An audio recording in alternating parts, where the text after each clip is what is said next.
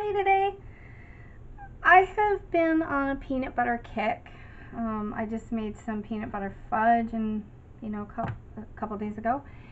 And today I am making peanut butter cookies. I'm trying to find a peanut butter recipe that doesn't have the almond flour and the coconut. And I'm a big fan of macadamia nuts.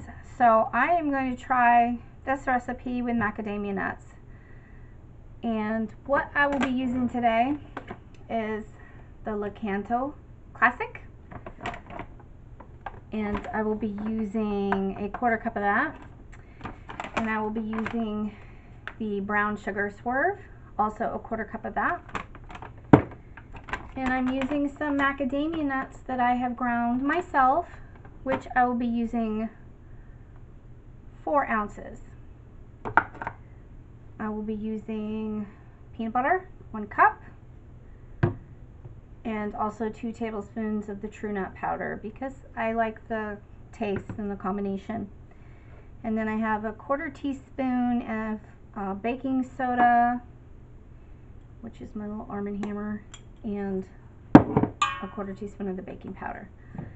So in my bowl here, my Bertha mixing bowl, I don't know if you can see that, I have 4 tablespoons of softening butter. It's Kerrygold. And I'm going to adjust my camera and we'll get started.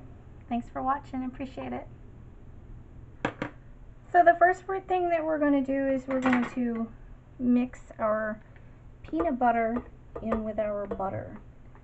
And again, this is 1 cup of organic peanut butter, but you can really use, whatever peanut butter that you have. It doesn't have to be a certain brand. It's just, peanut butter, whatever you have is what you have. And then the 2 tablespoons of the true powder protein blend. Okay, so we're just going to mix this together. And it's important to make sure that we scrape the bowl. Sometimes Bertha, it doesn't reach quite to the bottom like the hand mixers. So you do the best you can and just make sure you mix it. So now we're going to go in with our sugar. This is a 1/4 cup of Lakanto Classic granulated, and the brown swerve. Okay, I need my little, it's got a moisture texture than the Lakanto. And then we're going to give that a mix.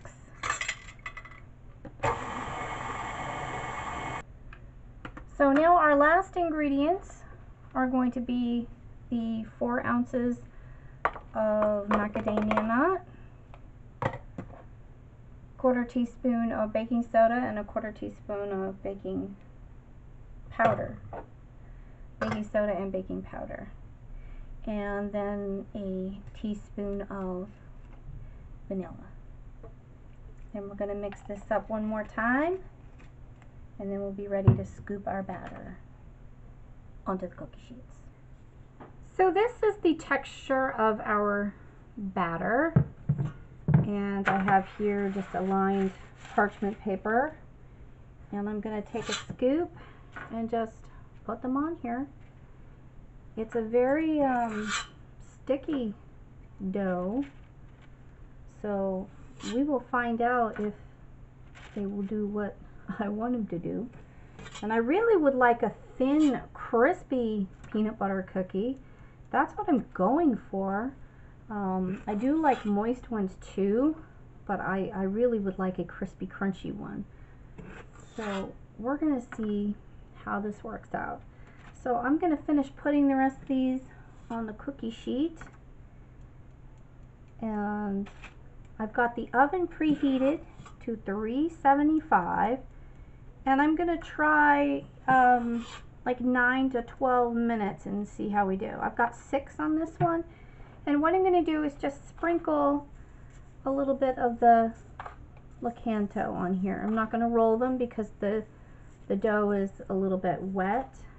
So we're going to see if these spread out and give me a nice crispy cookie. We'll find out. Stay tuned, and thanks for watching. Appreciate it. So here are the cookies. There's 9 of them here. They are cooling. This recipe made like 20 cookies for me. However, the other pan of cookies ended up on the floor, so I had to throw them away. So when these cool, I will let you know how they taste. Thanks for watching. I appreciate it. Hey guys, Boone here. So, here are the cookies, the ones that didn't have an accident on the floor. This is what they look like.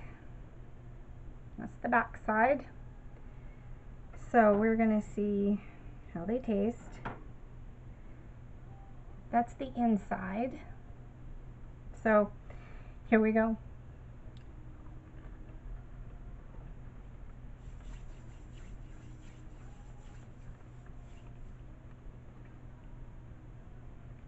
I like that.